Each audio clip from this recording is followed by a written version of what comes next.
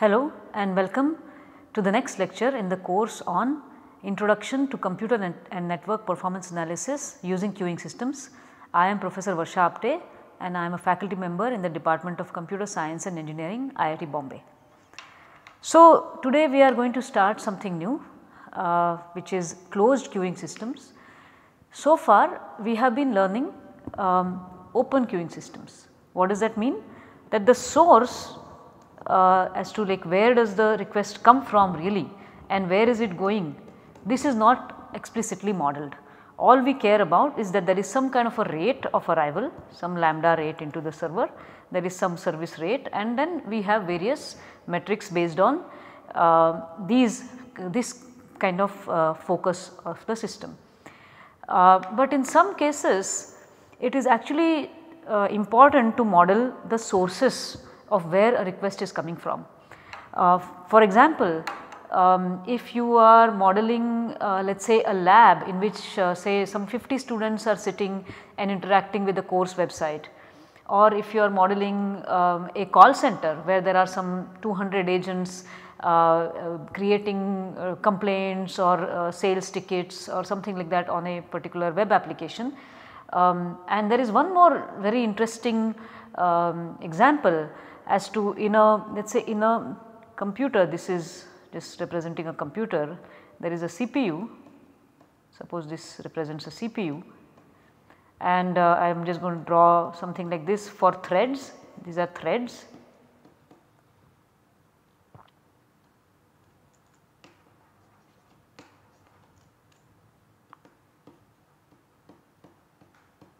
Okay. So, this is CPU, let us say there is also of course IO in the computer, there is some secondary storage and there is network, right, there is some network happening. So, if this is some sort of a thread pool of a web server, for example, these threads what they are going to be doing is they are going to be in a kind of a loop where they use the CPU for some time.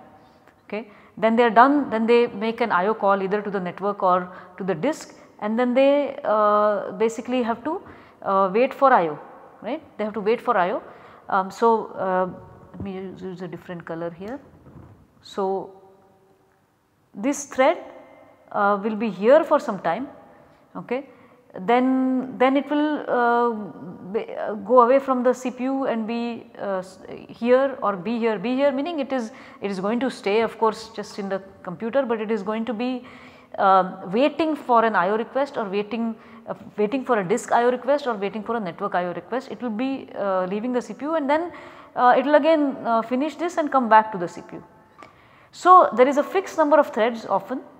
In a web server there is a fixed number of threads and they are going to be in this sort of a CPU burst and wait for IO loop. And here also you can think of as a system where you are modeling the source. The source of requests coming to CPU is the thread pool, this is the source.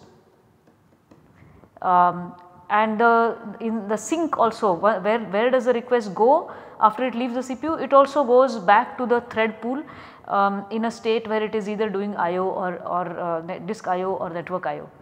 So, whenever there is a fixed number of requests that come to a certain resource, use that resource for some time, then leave that resource and then are idle or doing something else, but are going to come back to that resource, this system is considered closed. The reason it is called closed is because if you think of it as, if you think of this whole thing, we represent it like this with this kind of picture.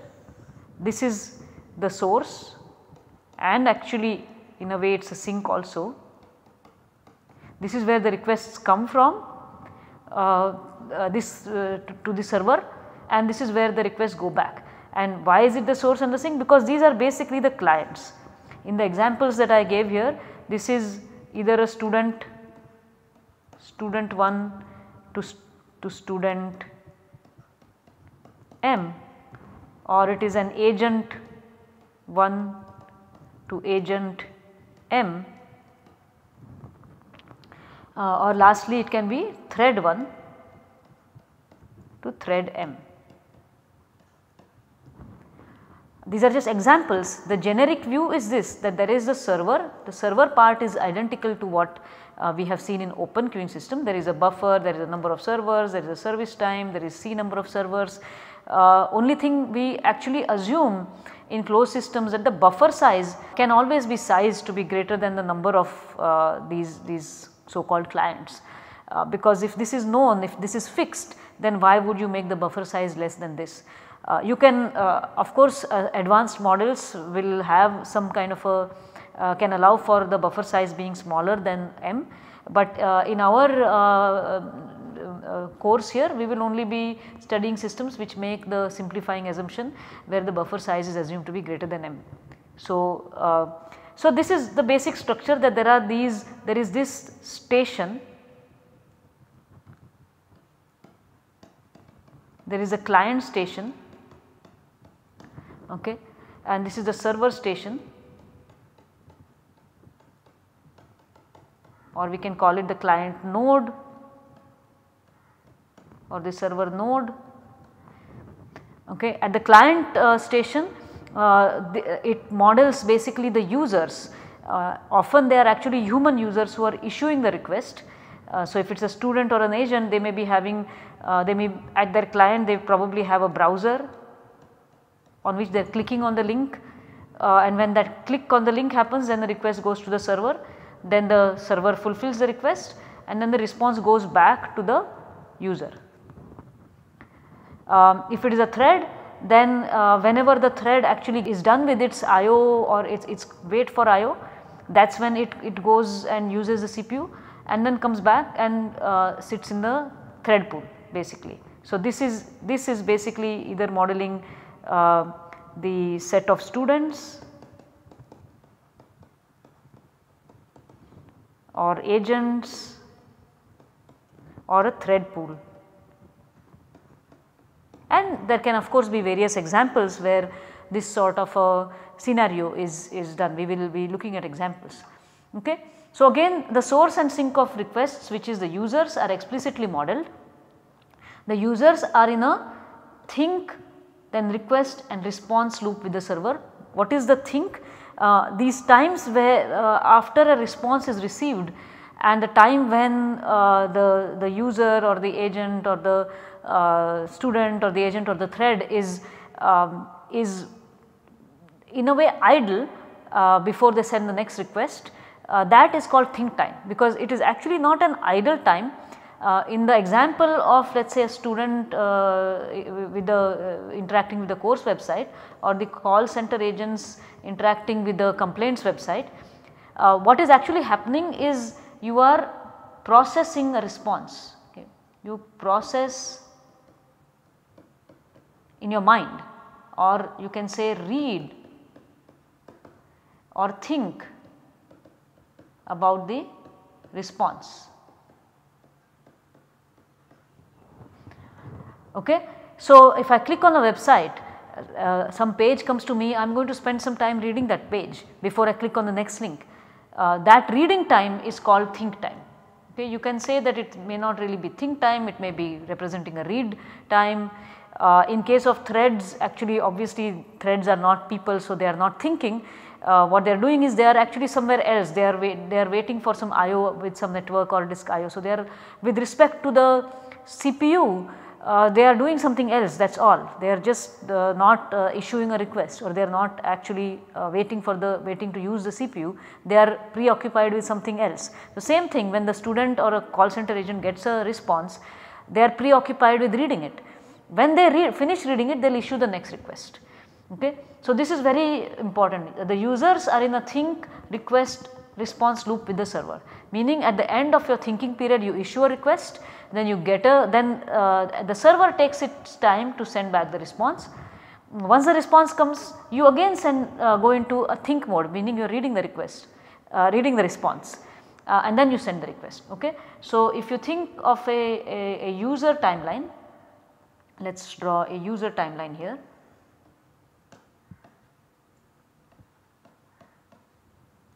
The user let us say which starts with sending a request,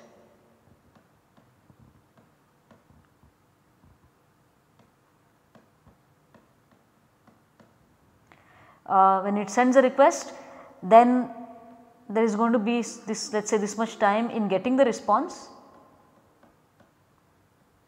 Okay. This is the time that the server needs to send the response, then the user is going to think,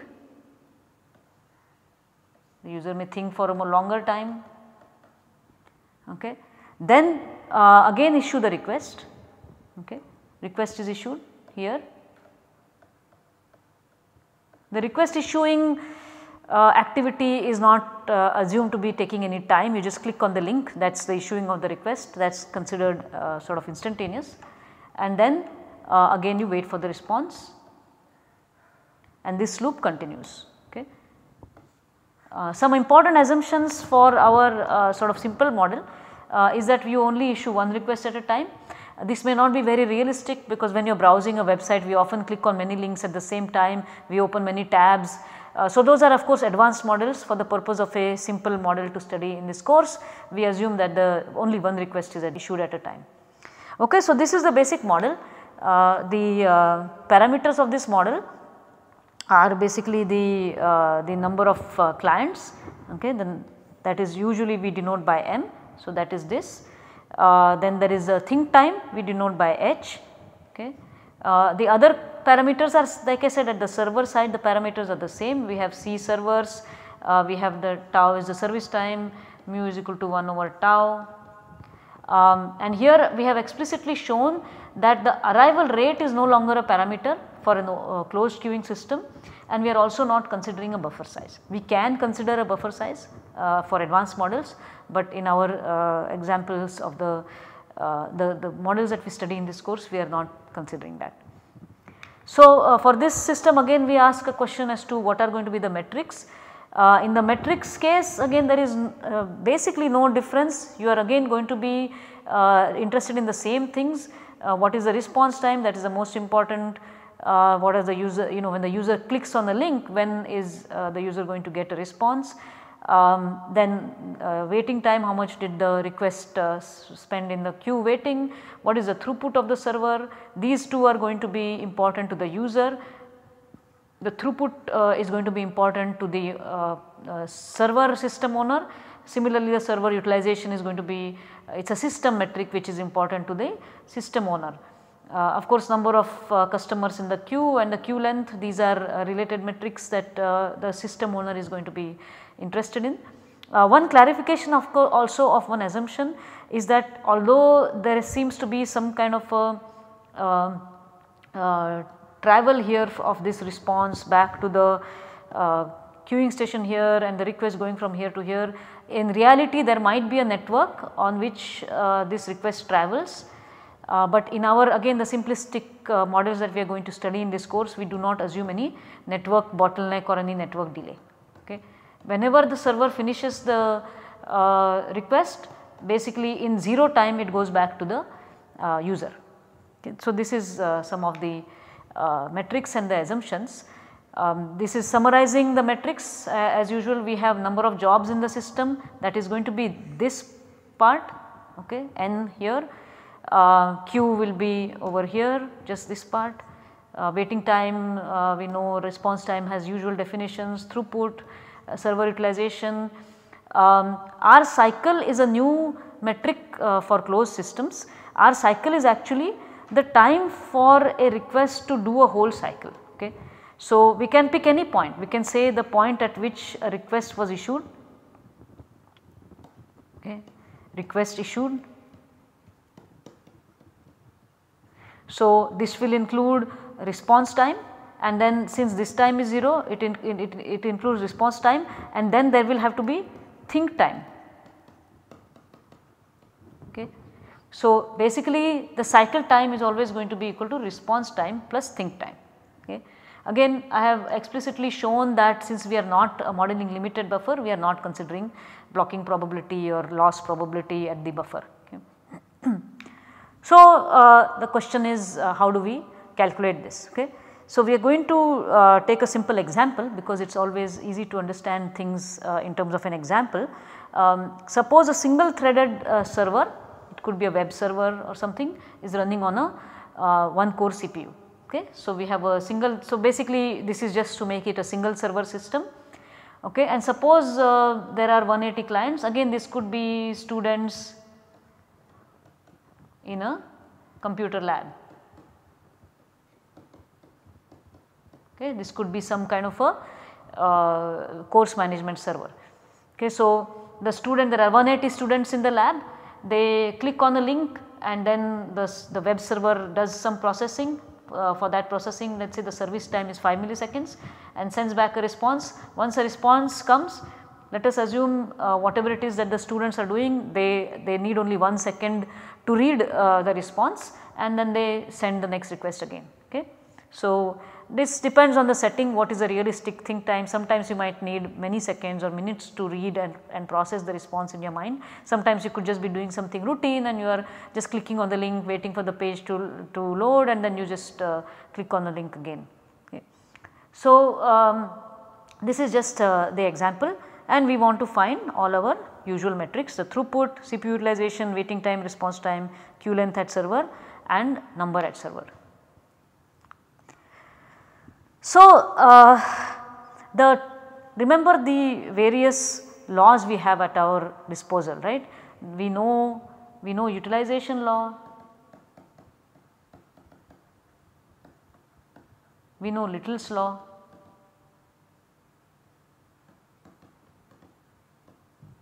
okay. These are the two main laws we have.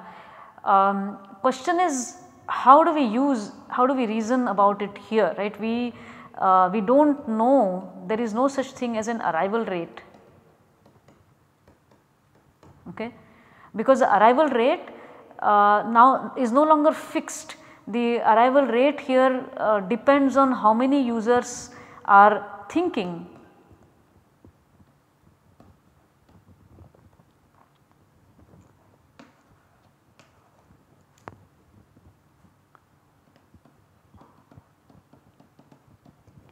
Versus how many users are at the server, either waiting or being serviced. Okay. For example, out of these 180 clients, suppose the server currently is so this service time is just an average, right. This service time is just an average. Suppose a lot of requests with the large service times have ended up getting queued here, and so out of 180, almost 100 requests are queued here and only 80 clients are thinking. So, if 80 clients are thinking, the rate at which in that time that we can expect requests to be coming here will be very different as opposed to suppose only 20 requests were here. Okay.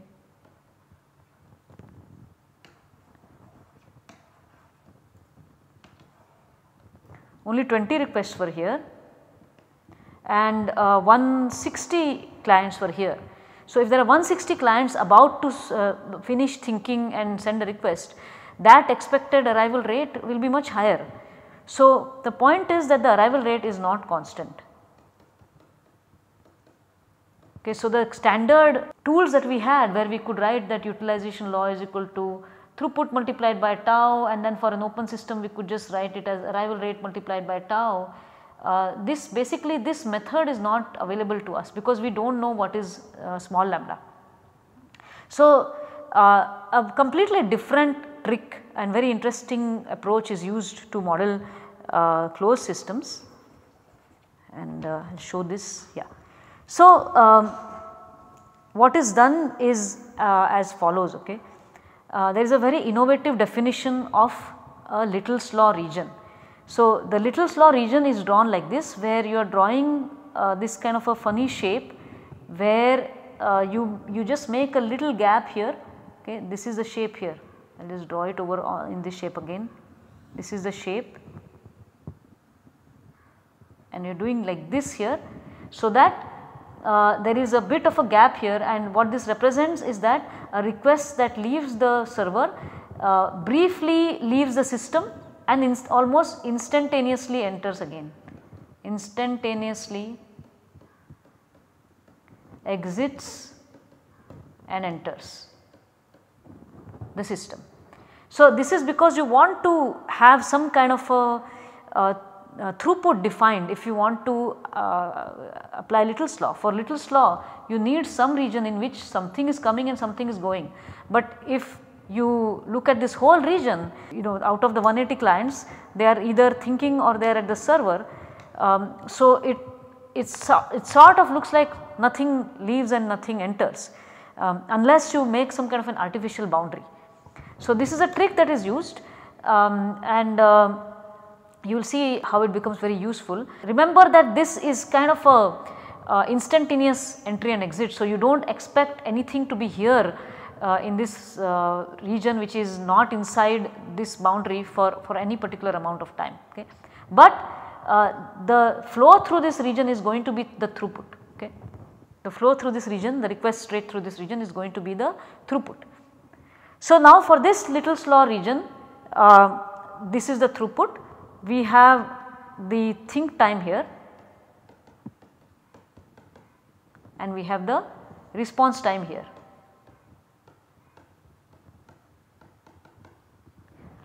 So, if you have to apply, remember it is I will write it in a different color here, the n is equal to lambda r, right. So, the r here has to be the time through the region. In this case the time what is the n and what is the lambda and what is the r, let us think about it. Okay. If this is the boundary, then the number inside this region, is always going to be 180, right. The clients are the requests are either at the client station in the think mode or they are at the server getting serviced. One way or the other there are going to be 180 requests inside the system. Remember that this is supposed to be sort of a 0 time transit, okay, instantaneous exit and entry. So, always inside this region we know there are 180 requests. Okay. Now, this 180 is going to be equal to this throughput, whatever it is, we do not know the throughput, but we know that this throughput is the same as this server throughput, because that is the picture tells you that the server throughput is the throughput through this region. Okay. So, that is lambda, and what is the time through the region? The time through the region is actually response time plus think time, right. We do not know the response time yet. So, we are just going to call it r but we know the think time. The think time is given in this example as 1 second, and so this becomes what we get from Little's law. We get 180 is equal to throughput through this region multiplied by response time plus think time. Okay. So, this is just summarizing this. The number of requests in the Little's law region is 180, the throughput through the region is some lambda, we do not know that yet. The time through the region is response time plus think time, and according to Little's law the number has to be throughput multiplied by time through the region. So, this is what we get by Little's law, and you can rearrange it and write it as throughput is equal to 180 divided by r plus 1. But we still do not know lambda and r. Okay. As usual, whenever we use Little's law, often we end up not really knowing throughput or response time, but we can relate it. So, in this case let us try to first find the asymptotes. Maybe we can actually find the values of throughput and response time for the asymptotes, right. So, let us start with response time. So, this is m equal to 1, that is only one user. So, if there is only one user, remember there is one CPU, service time is 5 milliseconds, think time is 1 second. Response time with only one user, obviously there is never going to be any queue. So, the response time is going to be equal to the service time, and this is going to be equal to 5 milliseconds. Okay. Now, we have response time, we know the think time. So, we can write the throughput, right. So, throughput is going to be equal to 180 divided by, we can write it as 0.005 plus 1, right. This is requests per second. Now, we have throughput, we have so waiting time of course is going to be 0, right. There is only one user, there is no queue, waiting time is 0.